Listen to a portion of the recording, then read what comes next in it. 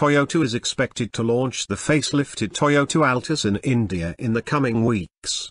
As per dealers, the refreshed car is expected to launch on March 15, with bookings currently open.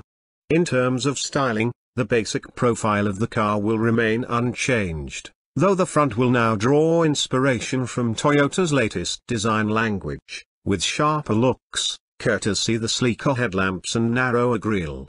The Corolla facelift is likely to come with the bi-beam LED headlamps like the ones on the Fortuner. The rear too will be slightly altered with the addition of new LED tail lamps. There are also likely to be some changes on the inside. The dashboard and central console will have revised layouts and soft touch surfaces. The infotainment touchscreen will be larger and the controls for aircon and side AC vents will use a new rotary design.